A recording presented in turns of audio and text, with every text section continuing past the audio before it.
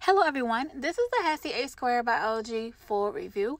Don't forget to like, comment, subscribe, and share this video with a classmate who you know may be taking the Hesi soon. Let's get started. The scientific method. The scientific method is used by scientists to investigate questions. On the Hesi, you will be asked to identify different stages of the scientific method. The first stage we have is observation. Observation is what you see. It can be physical, anything that you can observe that makes you want to investigate it. So once you observe, you make a hypothesis. It used to be called an educated guess, but now they say making a prediction. Making a prediction based off of what you observe. And from that hypothesis, our next stage would be the actual experiments.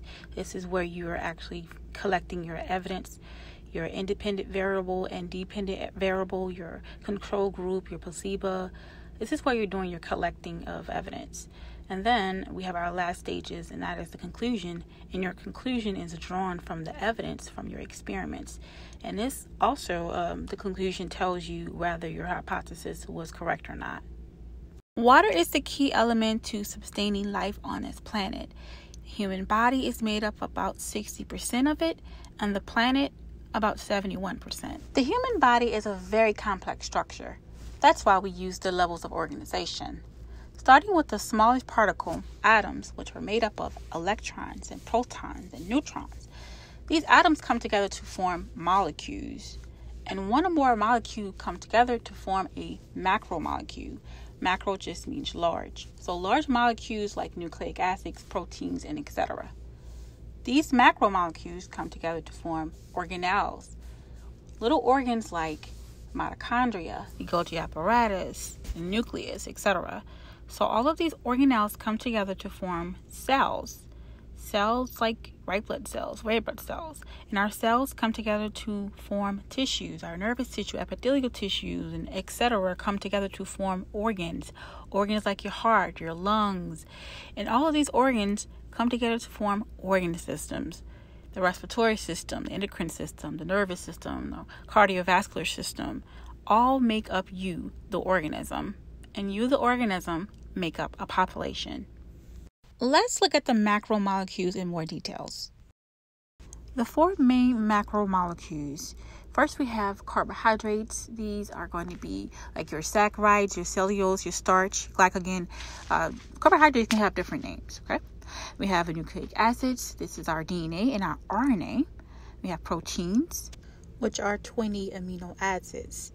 Next, we have lipids and smaller components, triglycerides, phospholipids, waxes, steroids. Deoxyribonucleic acid, or DNA, is a unique molecule particular to an organism. It contains the code for replication, and what that means is that it can create more of its species. DNA, everybody has their own set of DNA, okay? My set of DNA won't be the same as yours, just in case you didn't know that. So ribonucleic acid, or RNA, transfer information from DNA to a protein as a messenger. Regarding the Hesi, it is important to know DNA and RNA genetic sequences.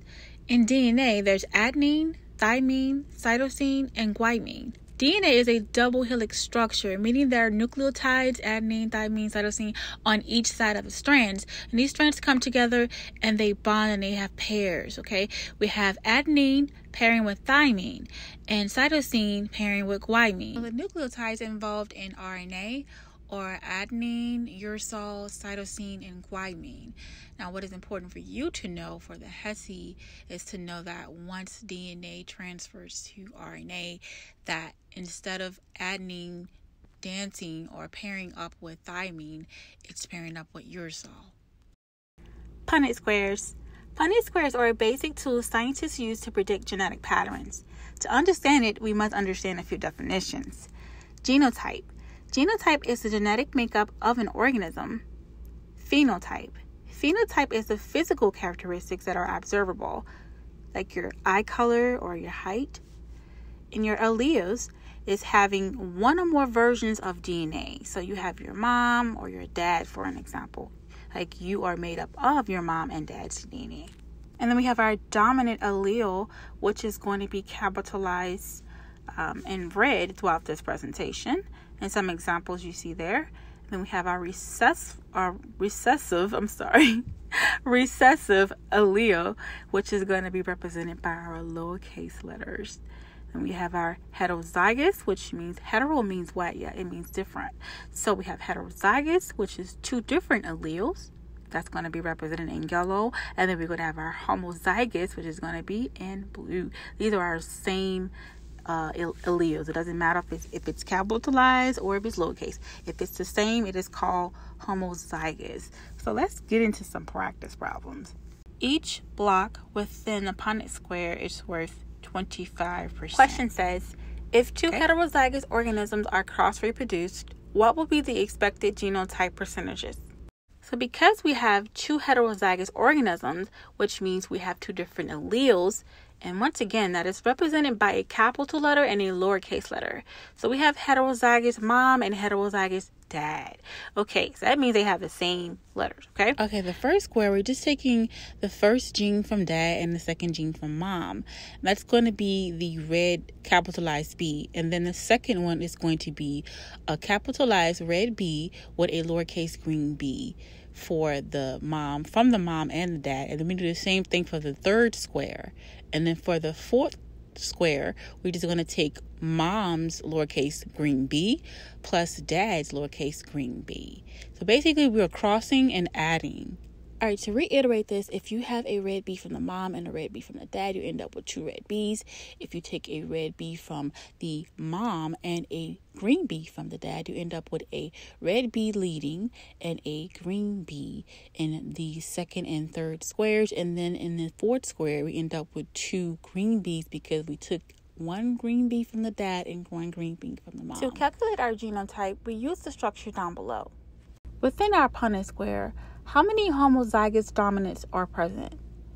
So homozygous means same alleles. That means having two capital letters that are the same. And a dominant is referring to two capital letters that are the same. And we only have one. And because one box within the Punnett square is equal to 25%, that's why our homozygous dominant comes in at 25%. Now we have our heterozygous dominant. These are the two different alleles, meaning a capital letter and a lowercase letter. But we're asking about the dominant. Now, the B is dominant. It's going to always lead. Okay, I'm just going to put that out there. So we have two of those. We have a capital B and we have a lowercase b. And 25 plus 25 is going to give us 50. Now we have homozygous recessive. This is the same alleles, capital letters, but we're talking about the lowercase letters this time. We only have one of those. As you see, we have the double green B there. And that comes in about 25% because one Punnett square, or one square within a Punnett square equals 25%. This is how we find our genotype percentages. Now let's talk about organelles. Nucleolus, the site of ribosome formation. The nucleus. It monitors all activity of the cell and is the site of DNA and RNA synthesis. Centrosomes, they are involved in cell division. Mitochondria, or mitochondrion, is the powerhouse of the cell. Think of a charger to your phone. Powerhouse. Ribosomes, this is where protein is made. There are two types of ribosomes, free ribosomes and rough ER. Rough endoplasmic reticulum is the site of protein synthesis, or this is where proteins are made. It also contributes to membrane production. It contains ribosomes as you see in the picture, hence why it has the name rough ER. Smooth endoplasmic reticulum creates and stores lipids and steroids. It also detoxifies and metabolizes. And it contains no ribosomes. And I'm going to repeat that again. No ribosomes, lysosomes. These are the cell's janitors. They dispose of waste. The LYS prefix in Latin means to break down, to loosen, or to dissolve. Another way to help you remember is to think about the cleaning detergent Lysol. Lysol begins with LYS as well, and it's used for cleaning. Vacuums. Vacuums are the storage warehouse for molecules. The Latin word vacuum means to empty. So vacuums are a storage warehouse for molecules. The Golgi apparatus is the cell's shipping department. It packs, processes, and ships. And one way you can remember this is by looking at the US at the end of apparatus and think of USPS or even UPS and how they package, process, and ship orders to us. Now we're going to talk about plant cell structures. Now some of the organelles are similar and have similar functions, but some of the noticeable differences will be the cell wall of a plant. A eukaryote or human cells don't have those. We have our nucleus, which is the site of our DNA and RNA, our mitochondria, the powerhouse of the plant cell, and then we have our chloroplast. Now our chloroplast is filled with chlorophyll, which is a natural compound found in plants to give them their green pigmentation. Chlorophyll also helps plants to absorb energy from the sun during a process called photosynthesis. Next, we have the Golgi apparatus, which is the cell's shipping department once again, and after that we have the endoplasmic reticulum. We have a soft ER and we have the rough ER. Peroxysomes are responsible for oxidative reactions, metabolism, digestive enzymes. They use the digestive enzyme to break down toxins and free radicals. Next, we have the central vacuole, which has the same function in eukaryote cells. It's the storage warehouse for molecules. And now we're going to talk about cells. Now we have eukaryote cells versus prokaryote cells. Our eukaryote cells are larger, they're much more complicated. They have a nucleus and membrane-bound organelles. They reproduce by mitosis and sometimes meiosis. The ribosomes are 80S in size, and far as our prokaryote, they are much smaller. They're less complicated, they are simple, they have an unbound nucleoid, and this is like a half nucleus. The ribosomes are 70S in size, and they reproduce by binary fission. Speaking of, most bacteria reproduce by a process called binary fission. So we start off with one set of chromosomes and end up splitting them into two daughter cells. Now this particular process is called cytokinesis. Cyto means cell, kinesis means action or movement. So cytokinesis is the process of cell division after cells are splitting. On the Hesi, you will be expected to know the major differences between mitosis and meiosis. A few things you need to know about mitosis is that it takes place during the growth and repairing of tissue. It ends with two 46 chromosome diploid cells, and those diploid cells once again has 46 chromosomes in each one. Okay, and it also reproduces by asexual reproduction. Meiosis. Meiosis reproduces using asexual reproduction. Its end product is 4 23 chromosome daughter cells or 4 haploid cells. Meiosis goes through 2 stages, which brings us to our next topic, the different stages of mitosis and meiosis. First stage we have is prophase. Second, we have metaphase. And third, we have ana. The last stage is telophase, and this is where the cytokinesis, this is where the cell movement occurs. To help you remember the different stages of meiosis and meiosis, just remember P-MAT. P for prophase, M for metaphase, A for anaphase, T for telophase, and we know that cytokinesis occurs after. So in mitosis, the prophase, this is where the chromosomes are condensed. They become more visible. The microtubules attached to the chromosomes so we can see it. And then in metaphase, this is where we see those chromosomes being duplicated and being able to line up, okay? And then we have anaphase.